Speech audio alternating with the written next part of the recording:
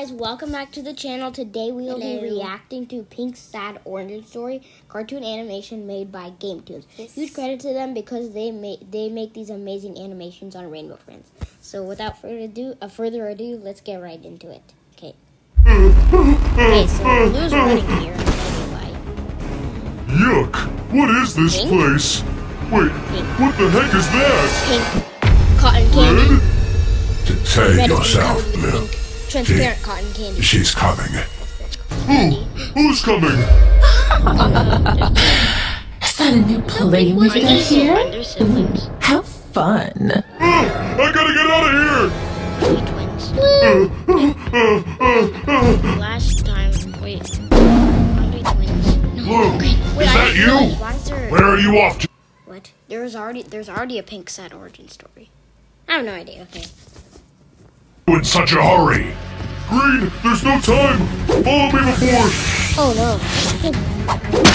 Getting ready to accept the What the? What is this junk? You can't escape me! I'm sorry, Green!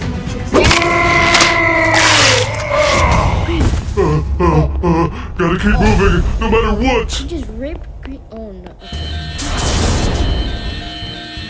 Supper time! Orange.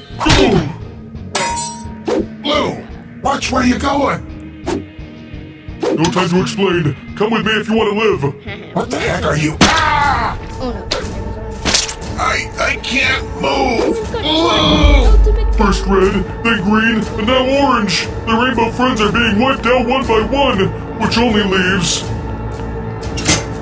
Purple's gotta still be alive. He's always got an escape plan in mind. Wait. Help me!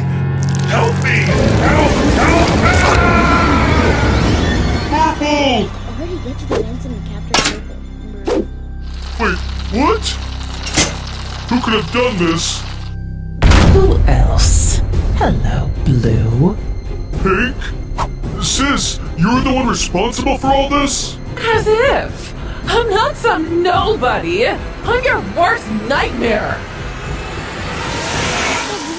Gross! I am not gross! Now just hold still. If you're not her, then just who the heck are you? Fine. Since I'm about to eat you, I might as well tell you my story. But I warn you, it's not a happy one. This all started a long time ago. I was just your typical teenage girl in high school. My real name is Penny Pilkington. I was born with the gift of gab, meaning I like to talk a lot.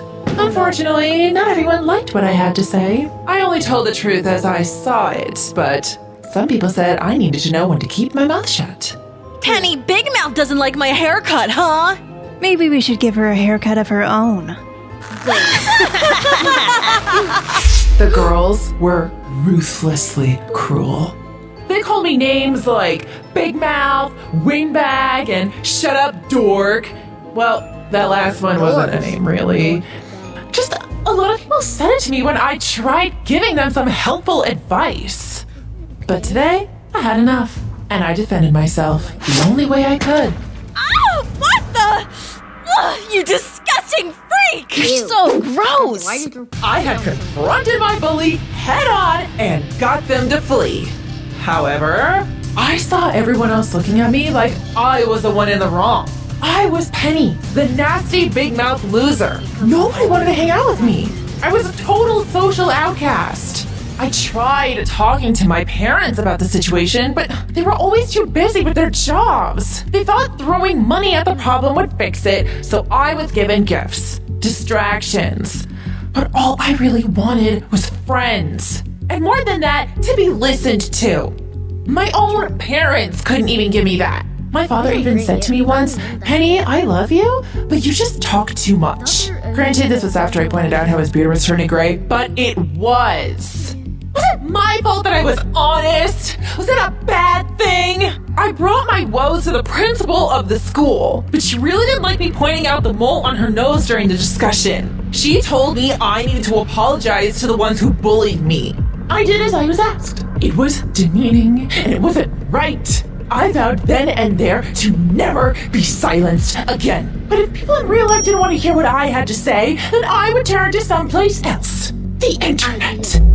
Around this time, I used my parents' wealth to buy some recording equipment, and I opened up an online video blog called Penny for Your Thoughts. It turns out, on the internet, if you talk and are reasonably attractive, a lot of people are willing to listen. All I had to do was comment on the world, celebrities, media, just anything that came to mind. I even got a blue check mark next to my name. If that isn't validation, I don't know what is.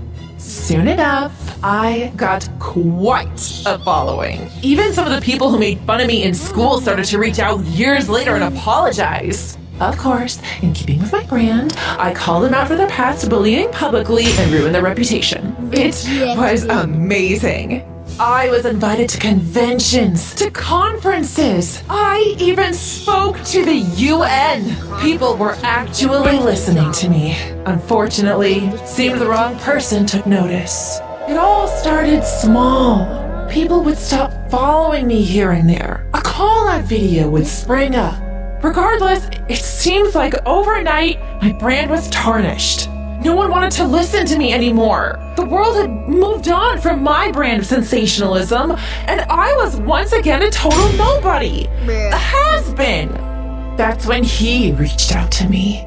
A man claimed to be representing a prestigious group of influencer investors, and they wanted to put me on top again. He told me to meet him here at the Rainbow Friends Play Place. For some reason, the alarm bells never went off in my head. I just wanted my fame back, no matter the cost. When I arrived, I was immediately put off by the situation. Why was I asked to meet him here? It looked like some kid's amusement park, if you could even call it that. I told the man as much when I arrived, and he gritted his teeth and smiled. I didn't think he liked me insulting his rainbow friends. Nevertheless, he gave me the tour and said I would be working out of his streamer lab, which sounded cool enough, so I followed him. When we reached the lab, the man said that there had, quote, been a change of plans. My fight or flight response kicked in, and I spit in his face. He didn't take kindly to that. I started shouting at him, "Do you have any idea who I am?" Who you are is gone. You're about to become something else entirely. What happened next is almost too painful to recall. Monster. My mouth, which wasn't actually that big before, despite the nickname, began to stretch and expand. My skin was turning pink, and my eyes were stretching out of their sockets. I was a freak, a monster. Apparently, the man had already transformed others into monsters like me, but they were far more subservient. Well, I wasn't about to be controlled. I lunged at him. I even managed to get a good fight in. But he was planning for this. He scurried away and filled the room with knockout gas. Before I knew it, I passed out, and then awoke in a chamber deep beneath the facility. The man came to visit me and told me I was too unruly and annoying, that I talked too much. He said that he couldn't let a good color like pink go to waste, so he just tried again with someone else. After he left, I slumped down in my cell, tears in my eyes. Was this to be my fate? Locked away for all eternity? No! I may be a monster, but I was also a somebody. I knew that someday I would bust out of there. I just had to bide my time. And, as luck would have it, I got my chance when that other creature I heard managed to break free. During its rampage, my own cage's electronic locks were damaged and I escaped. And the rest is history. And now I'm hunting down the man and the rest of you awful goons that serve him so willingly.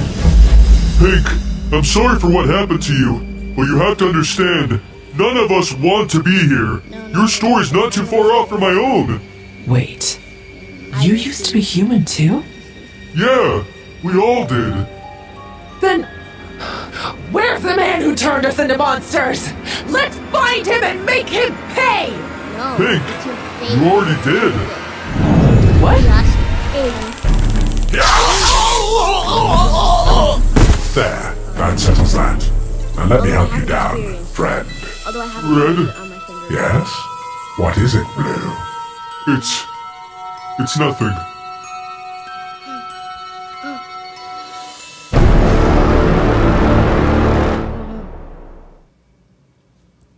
Well, those were amazing videos by Those were amazing videos by Gametoons. So thanks for watching, and we hope you liked the video, and we'll see you again next time. Have a great day. Those are amazing animations. Bye.